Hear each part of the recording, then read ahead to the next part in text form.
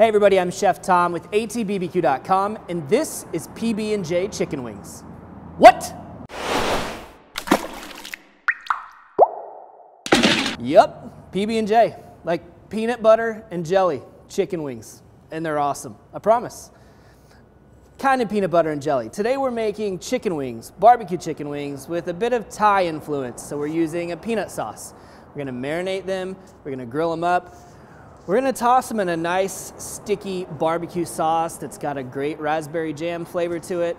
We're gonna finish it off with a spicy peanut sauce for dunking and some peanuts on top. Let's jump right in. So we're gonna start off with about a dozen whole chicken wings, and we're gonna go right into our briner bucket. These chicken wings are really pretty easy to pull off, as chicken wings should be, but it requires just a little bit of preparation.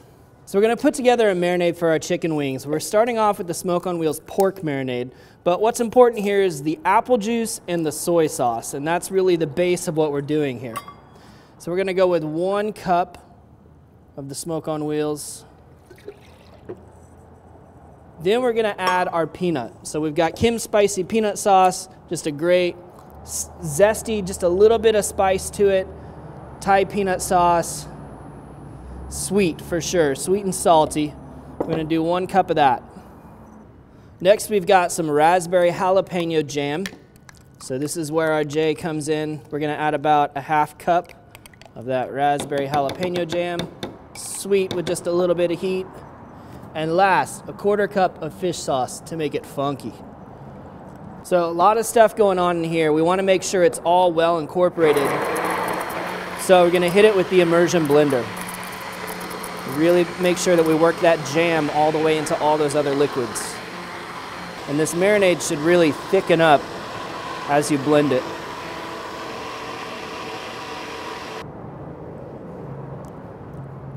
Whoo! That's funky for sure. I love that fish sauce in there. Really sets off the umami. It's sweet, it's slightly spicy, and you definitely get that peanut butter thing going on. This is what we're gonna soak our wings in overnight. So that's our flavor base. You're probably gonna need a little bit of water to top everything off, but that's fine because we're gonna let this soak for a good 12 hours or so overnight in the refrigerator. Just enough to kind of get things submerged. Just gonna mix everything around so that's evenly distributed. And then we'll take our plate for our briner bucket, lock that into place to keep the wings submerged. So this one goes into the fridge, and then 12 hours later, bada bing, bada boom. Plenty of time for those wings to really soak up those flavors, but there's nothing in there that's so strong that it's really gonna damage these wings as far as the structural integrity goes. There's not too much acid, there's not too much salt, just a lot of flavor. All right, so let's get these out of our marinade here.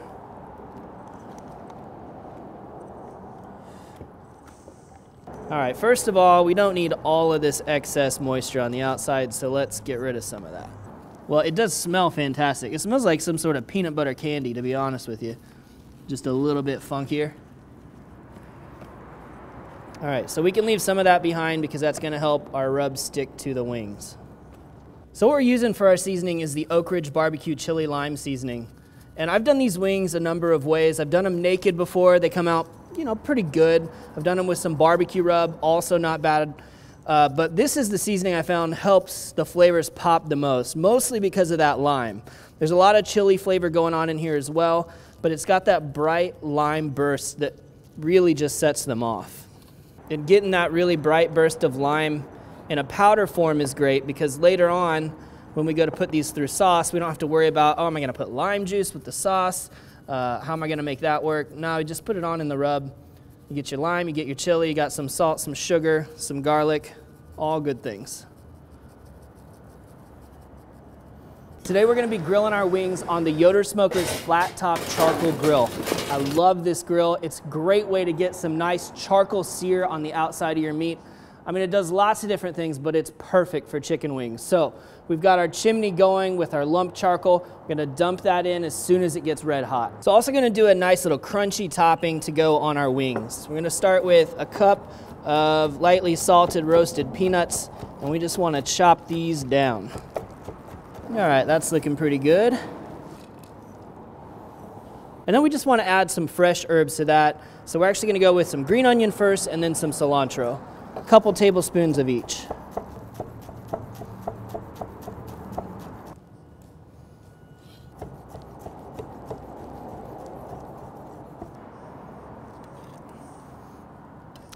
All right, now totally optional step, but we're gonna add just a little bit more of that chili lime seasoning just to set that flavor off as well. Not much, just a little. Great little crunchy condiment topping there for the wings. All right, our charcoal's looking good now, so let's dump it. Got a nice charcoal bed going over here. Plenty of indirect space as well. We're gonna get all the color we need on the outside of our wings, move them off to indirect to finish. All right, so let's get some wings on there. We're going over the direct coals right now.